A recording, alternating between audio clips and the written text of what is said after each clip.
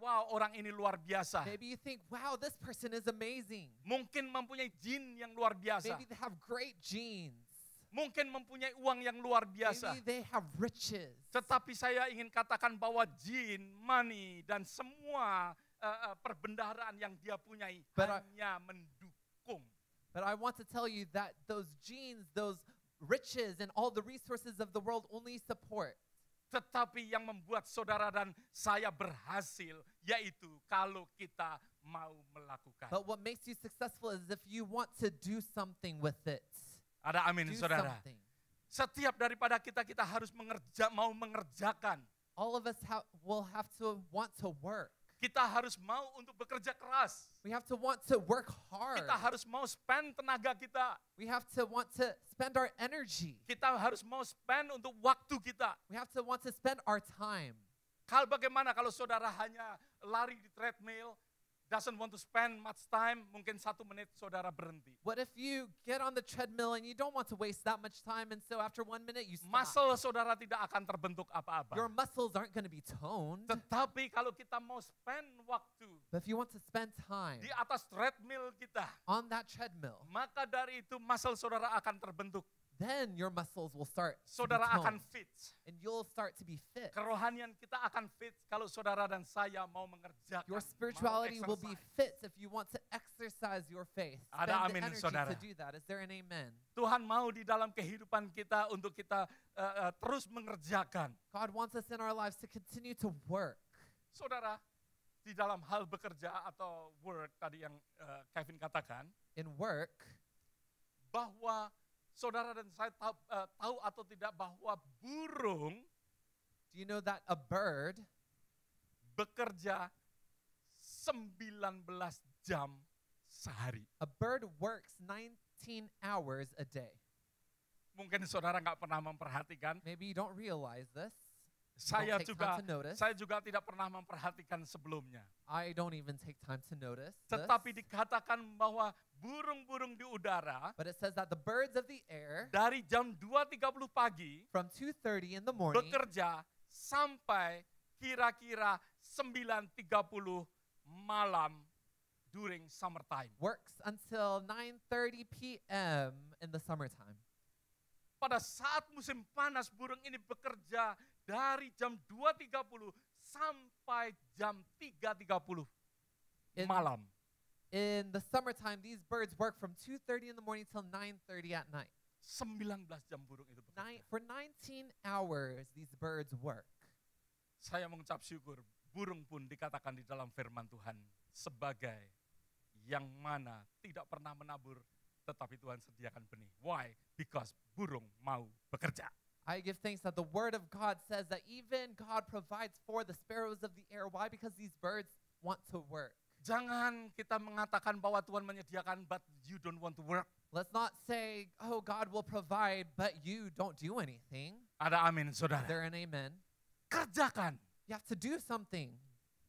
Dan kita akan melihat sesuatu yang Tuhan sediakan. You will see what God provides. Tuhan katakan, pergilah kepada semut. God says to look at the ants. Maka dari itu, saudara dan saya akan menjadi bijak. And you will be wise. Ada amin. Is there an amen? Setiap daripada kita, Tuhan mau untuk kita belajar. God wants us all to learn. Tuhan tidak pernah mengajarkan untuk setiap anak-anaknya menjadi anak-anak yang lazy. He never taught us to be lazy children. Anak yang hilang karena dia menginginkan apa? Warisan. The son was lost Dan hanya mau berfoya-foya. after he received his inheritance, and then he just wanted to go and spend it all. Mau spend dan tidak mau bekerja. He wanted to spend it all and not do anything with it, Maka dari not itu work. terjadi sesuatu kemiskinan. And then he experienced poverty. Di dalam kehidupan kerohanian kita terjadi kemiskinan rohani. In our spiritual lives, we will experience spiritual poverty Kalau kita tidak mau bekerja. if we don't want to work. Oleh sebab itu firman Tuhan katakan kerjakanlah keselamatanmu dengan That is takut dan gentar. why the word of God says, work out your salvation with fear and trembling. Ada amin, saudara. Is there an amen? Salvation bukan sesuatu, keselamatan bukan sesuatu yang mana untuk mendapatkannya kita bekerja. Salvation is not something that we work for, tetapi dengan apa yang kita terima but with what daripada we have Tuhan, received, keselamatan yang berdasarkan kasih anugerah daripada that Tuhan, salvation that was given to us by grace, itulah yang kita terus kerjakan supaya kita tegak di that dalam is what we iman. continue to work through so that we can remain firm and strong. Kita buka sama-sama di dalam kitab Filipi pasal yang kedua. Let's open up in Philippians chapter 2. Filipi pasal yang kedua. Philippians chapter 2. Di dalam ayat yang ke-12 dulu, In verse 12 first. ya, yang B dikatakan, tetaplah kerjakan keselamatanmu dengan takut dan gentar. Work out your own salvation with fear and trembling. Ayat yang ke-15, Verse 15. supaya kamu tidak beraib dan tiada bernoda sebagai anak-anak Allah, So that you may be blameless and innocent, children of God without blemish, yang tidak bercela di tengah-tengah angkatan yang bengkok hatinya dan yang sesat ini. without blemish in the midst of a crooked and perverse generation. Saudara melihat perkataan Rasul Paulus yang mana dikatakan kepada Timotius bahwa ada sesuatu penyesatan. The Apostle Paul told Timothy that there are deceivers, Yang mana ada sesuatu banyak sekali pendusta-pendusta. there are so many false gospels there. Oleh sebab itu ayat yang similar, yang mirip, yang dikatakan oleh Rasul Paulus di dalam Filipi ini. And there is something similar that the Apostle Paul has written in Philippians here. Yang mana ada angkatan-angkatan yang bengkok hatinya dan sesat. How there are people who are crooked and perverse. Tetapi saudara dikatakan di dalam ayat yang ke-15 ini, sehingga kamu bercahaya So that you may be blameless, it Di- says, antara mereka seperti bintang-bintang di dunia. in the midst of these people in which you will shine like the stars in the world.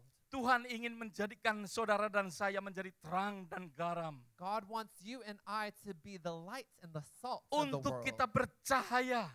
so that we can shine. Dan bahkan dikatakan seperti bintang-bintang di Shine like dunia. the stars in the world.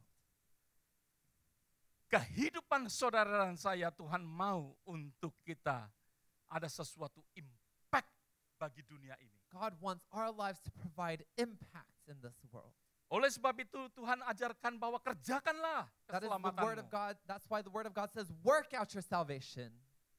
Rasul Paulus mengatakan di dalam ayat yang selanjutnya, di dalam Apostle ayat Paul yang says in the next ke-16, verse, sambil berpegang pada firman kehidupan agar aku dapat bermegah pada hari Kristus, bahwa aku tidak percuma berlomba dan tidak percuma bersusah payah. verse 16, Haleluya. it is by your holding fast to the word of life that I can boast on the day of Christ that I did not run in vain or labor in vain. Setiap daripada kita biar kita terus berpegang. Every one of us, let's continue to hold fast, Berpegang pada firman Tuhan to hold firmly onto the word of yang God hidup, that is alive, yang memberikan kehidupan that untuk saudara dan gives saya. life to you and me. Dan firman itu yang akan membawa akan kehidupan kita. That word will bring our lives, Yang nantinya dapat kita bermegah di hadapan Tuhan. how we will stand blameless before God Karena kita sukses. because we are successful, Karena kita berhasil because we are successful. di dalam kita mengerjakan keselamatan kita. We have achieved through our working of Ada our amin, salvation. saudara. Is there an amen? Di dalam 2 Timotius pasal yang keempat ayat yang ke-7, Rasul Paulus mengatakan, 2 Timothy chapter 4 verse 7, it says, I have fought the good fight. I have finished the race. I have kept the faith. Aku telah mengakhiri pertandingan yang baik. Aku telah mencapai garis akhir. Dan aku telah memelihara iman. Ada amin, saudara. is there an amen? Ada sesuatu exercise There yang is an dilakukan exercise. oleh Rasul Paulus. That the Apostle Paul did. Dan dia katakan bahwa aku tidak percuma berlomba dan tidak says percuma bersusah payah. that he has not run in vain and he has not labored in vain. Exercise yang saudara lakukan, The exercise that you do, ibadah-ibadah yang saudara tidak tinggalkan, the fellowship that you do not leave, pembacaan firman Tuhan yang saudara baca setiap hari di rumah, the word of God that you read every day at home. mungkin di dalam kehidupan saudara ya mengikuti care group, Maybe you participate in care group. mungkin di dalam kehidupan saudara di mana saudara ikut Bible study di dalam gereja. Maybe you take part in Bible study after church. Yang mana seperti Rasul Paulus katakan, meskipun kita bersusah-susah tetapi tidak percuma. Just as the Apostle Paul says, we worked hard, but it wasn't in vain. Karena exercise rohani besar Because exercising your faith akan gunanya untuk kehidupan kita masa leads ini to great things dan masa yang akan datang. now and in the future. Ada amin saudara. Is there an amen? Biarlah rohani saudara dan saya selalu fit, May your spirit and my spirit always be fit supaya kita bisa menjadi impact, so that we can provide impact, supaya terang saudara bercahaya. so that your light will shine. Kita tidak mau menjadi orang Kristen yang makin hari decline. We don't want to be a Christian who declines Saya day mengucap after syukur day. di dalam statistik tadi, evangelical Christian. I give thanks that in the statistics we saw earlier, Turunnya yang paling kecil. evangelical Christians have the least decline. Maaf, jangan direkod. Don't record this.